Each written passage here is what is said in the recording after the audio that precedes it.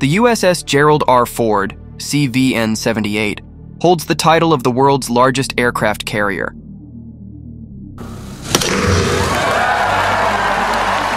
Launched in 2017, this monumental vessel measures 1,092 feet in length and 256 feet in width, making it an imposing presence on the seas. With a displacement of over 100,000 tons, the Gerald R. Ford is not just a ship.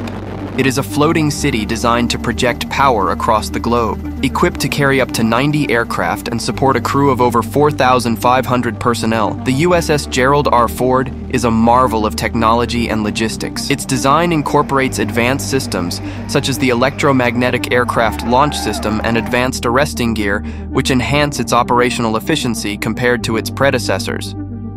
These innovations allow for quicker launch and recovery of aircraft, significantly increasing sortie rates and overall mission effectiveness.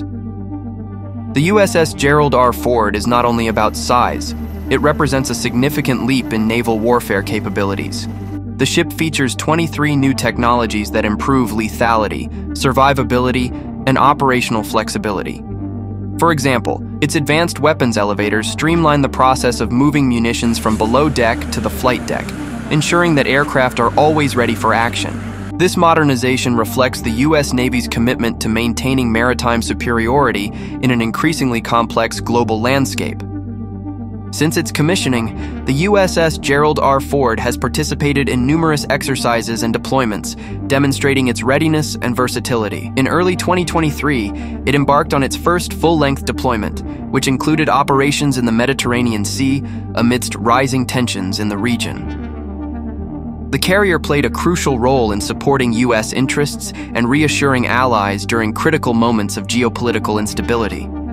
During its extended deployment, the USS Gerald R. Ford operated alongside various allied navies, participating in multinational exercises that showcased collective maritime capabilities. These operations not only enhance interoperability among forces, but also serve as a deterrent against potential adversaries.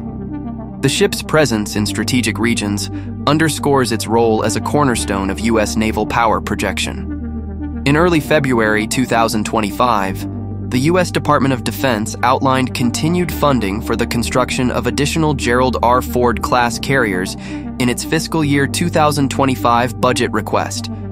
This budget allocates over $2 billion for the next ships in the class, including the USS John F. Kennedy, CVN-79, which is set to be delivered later this year, and the USS Enterprise, CVN-80, expected to launch in 2025.